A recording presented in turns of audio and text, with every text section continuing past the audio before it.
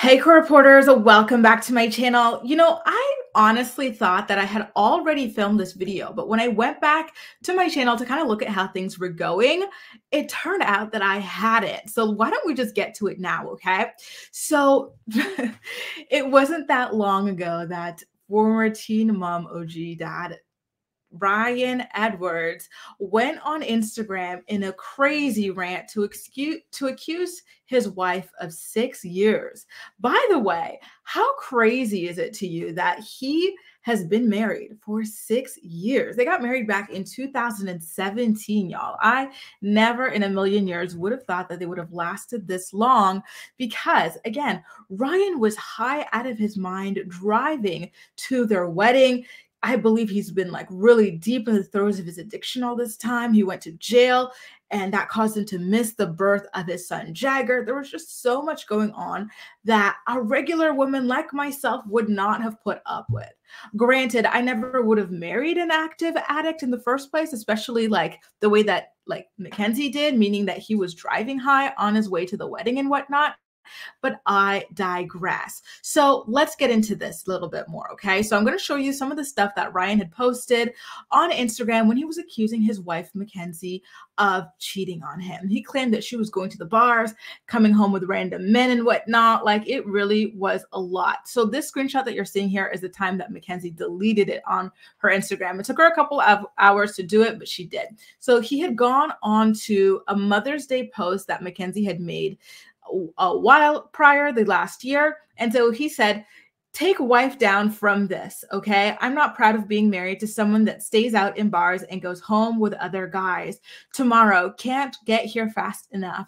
Don't you know what happens when you lay with dogs? Wait, look at who I'm talking to, which is ironic, right? Considering the amount of times that Ryan cheated on this woman throughout their marriage, and then blaming it on my addiction. Yeah, divorce is the right thing. So he had already threatened that he would be in the divorce lawyer's office by Monday morning. And that was last Monday. And now here we are just over a year later, and nothing has happened. And instead, what has happened actually is that Ryan went to The Sun, which, mind you, pays for interviews with celebrities, which makes me wonder if that was the motivation here. I know that there were some people who suspected that perhaps they went down this route in order to drum up some anticipation for their appearance on Teen Mom Family Reunion. But now I'm taking it a step further and saying, maybe they even wanted to make some money clearing up these rumors, these false allegations that they put out themselves. Maybe Mackenzie was in on it the whole time. You really never know. The truth is always stranger than fiction when it comes to public personas, okay? So The Sun had an exclusive interview with them, again, paid. And basically he said that like he messed up. I was wrong. She isn't that kind of person. For a relationship, it's a work in progress. It's kind of odd to me that that's all they got out of him. If you're going to be paying the man, he better be speaking in paragraphs. This is a total of how many words now? 3, 4, 5, 6, 7, 8, 9, 10, 11, 12, 13, 14, 15, 16, 17 words is what they paid this man for. Is it a word count thing? I don't know, but that's about it. All he says is that if they're working on things, it's a work in progress. And again, I'm quite stunned by this, with everything that they've gone through from the very beginning, dealing with the addiction, him missing the birth of the children, him cheating publicly 2 times, getting caught 2 times. But I wouldn't be surprised if there are more times after that, et cetera, et cetera. And the way that he keeps such a tight purse string. Do you remember in the wedding episodes, like how he would ask Mackenzie at their wedding how much they paid for the cake and everything? Like, this guy is Ebenezer Scrooge. So I really don't understand what Mackenzie saw in him, but I digress, especially considering the fact that he's no longer on the show. Give me a second, you guys. I'm just going to read one of these comments I've got on my TikTok live. Olivia says, Ryan was probably looking for a way out and just hooked onto the first thing he could. I wouldn't be surprised, because that was another thing that I wanted to mention, is that I don't believe that Mackenzie is Ryan's type. Like, when she first came out, especially like these days, she's done a lot of stuff to kind of maybe more fit the mold, but her original like debut here, this is kind of what she was closer to, like at the very beginning. To me, this she doesn't look like Dallas. She doesn't look like Macy. She doesn't look like the other girls. I'm not saying better or worse, just completely different. But this isn't even it. Remember when she would wear like the bob, the can I talk to the manager bob and stuff like that? It was just very far off. So I do believe with you. I do agree with you on that front, Livia, as well.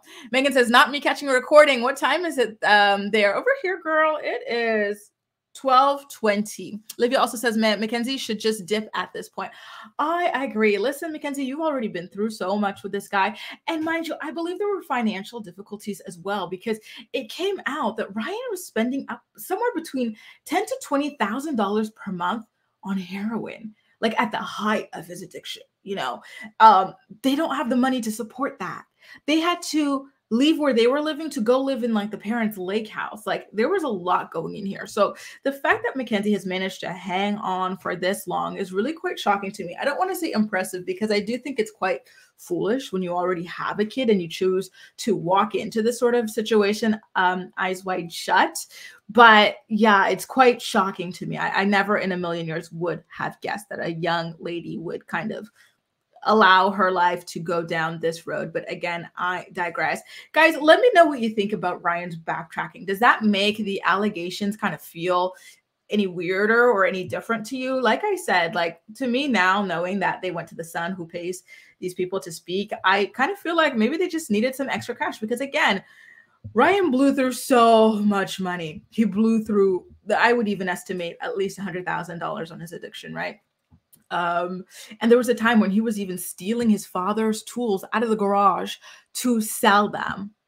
And he would remember, like, it was crazy. Like he really was desperate for money. So I wouldn't be surprised if this was a situation like that. They needed some quick money. And so they went, created this little thing, frenzy. Maybe again, like some of you guys said, for the family reunion thing, they wanted to drum up the thing as a case for them being asked back on to perhaps next chapter or something like that. I don't know, but something in the buttermilk ain't clean when it comes to these two. But you guys are better investigators than me, so please do make sure to leave all of your thoughts and opinions in the comment section down below. And as usual, we'll chat. That's all for now. Thank you so much for watching, and I'll see you next time.